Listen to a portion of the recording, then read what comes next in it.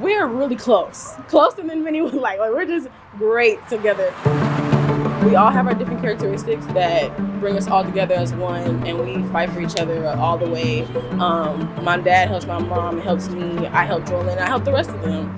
Oh hey, Jadean Keeton. I'm graduating from the Prairie View A&M University with a bachelor's in social work. Oh hey, Pearland's about to graduate. I'm graduating from Robert Turner College and Career High School and Alvin Community College. Oh wait, Mom's graduating. I am a graduate 2020 from University of Houston, Clear Lake in the Engineering Management program with my master's degree. Huh, that's pretty cool. Most teenagers differ from their mom when they're in high school, but that's actually when we became the strongest, me, my sister, and my mom. I think it's because we were all starting new chapters. We just had a lot to bond over. My oldest daughter is 22. Having each other and having that support, which is something that I feel everyone needs. My next daughter is 17, going on 18. We were like, this is amazing. I don't know how we did this. My boys are 12 and 11. They really inspired me to try harder.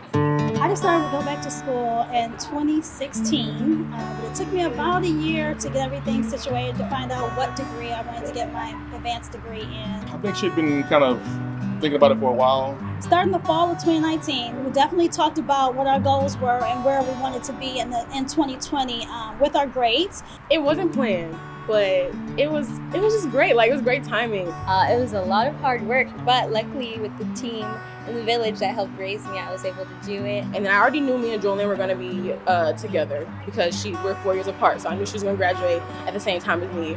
My mom stood her way in there, and I was just like, this is great. To see her be able to go on and do what she wanted to do, because she'd been talking about it for a minute, was super amazing. 20 years of waiting, and I graduated with honors, all A's and 1B, and I was ready to strut across the stage.